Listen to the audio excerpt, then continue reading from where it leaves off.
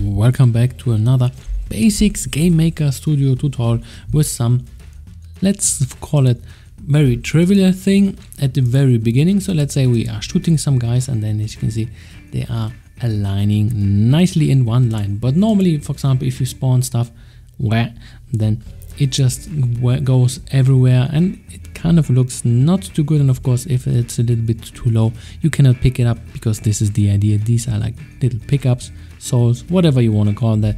And then it would make sense to, hey, I want to have them nicely in one line, and therefore it comes with some territory, so you will see later on. Of course, first of all, the easy part. So if you want to know that, stay tuned. This is One Up Indie. I am a developer, so if you like what you're seeing, hey, why not consider subscribing, sharing and liking. Alrighty, so the theory and the practice behind it, it's kind of easy. We have an object, which is this dude here, basically a rectangle. It's called object wall. It is a pretty, well, as you can see, pretty empty object. It just has a 16 by 16 sprite attached, and this is pretty much it. And then we like stretch it where we want to have our collision. So this is a lot of times being used in tons of tutorials, and then boom, we use it as object-based collision. So this is a pretty decent system. So let's make this invisible.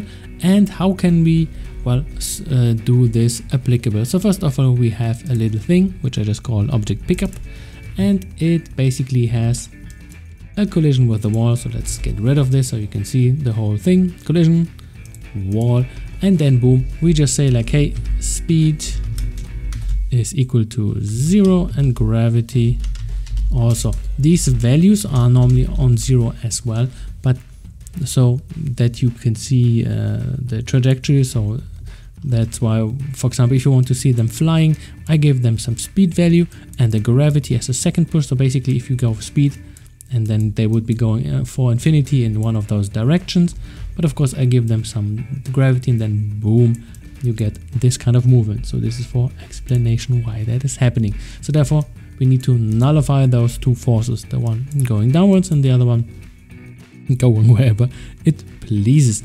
And here, for example, if we start it again, so we have a collision with our well, object wall, which is now invisible.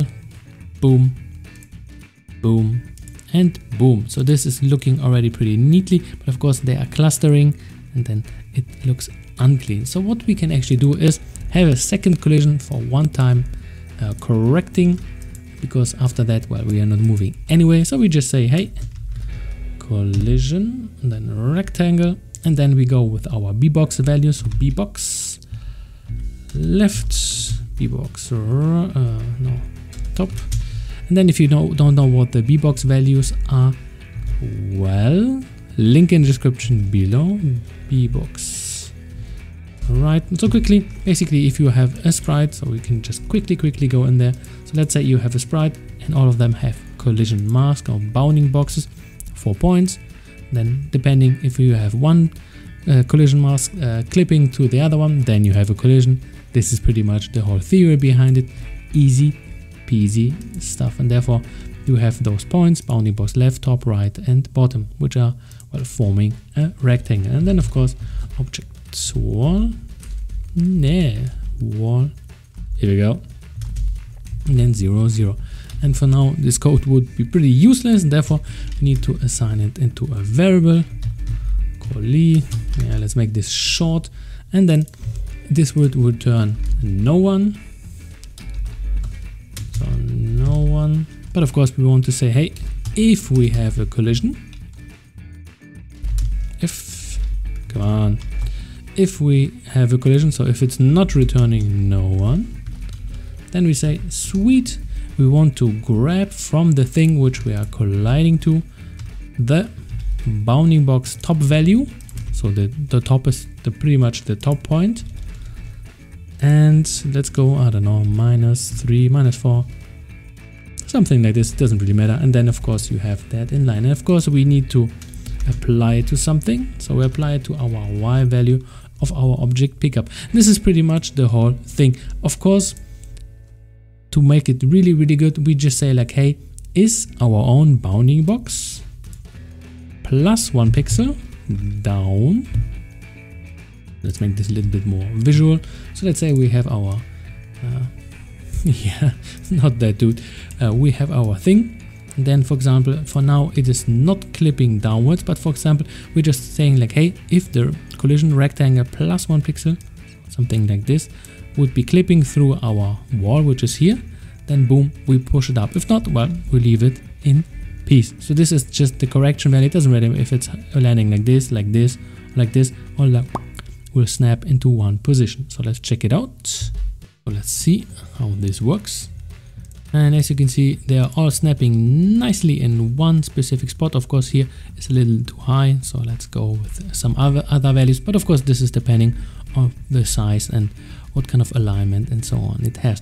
So basically, you can just customize it your own way. So this is not an issue, but there are some issues with this kind of system. So let me demonstrate how we can fail in that quite spectacularly. First of all, if it's a ceiling, so if it's above, let's say our guys, then it will clip through on top of it. And of course, if we have a wall which is on the side, then this one won't be working too good either. So let's make this visible so you can actually see that stuff in action. Alrighty, so we're shooting this dude and it's sticking. So this is definitely not what we wanted to have, because what's happening, we are sticking to this part because we have a collision. Then it says like, hey, gravity speed is 0, and then boom, we are here. So this is of course not the best solution. What you can do, and this is a little bit advanced, you basically have a horizontal wall and a vertical one, of course, one for ceiling also. So here a little bit more difficult. So let's say we have object pickup 2. This is the second one which we are spawning. So this is having the same stuff. And then we have a step event.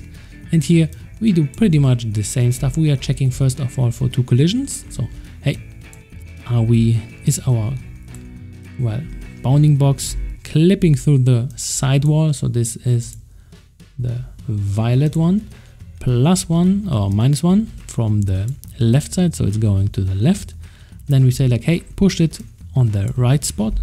So you can actually see this. For example, we are having our ball here. And then, for example, it is flying to the left. And then it's just saying like, hey, we are clipping through the wall here.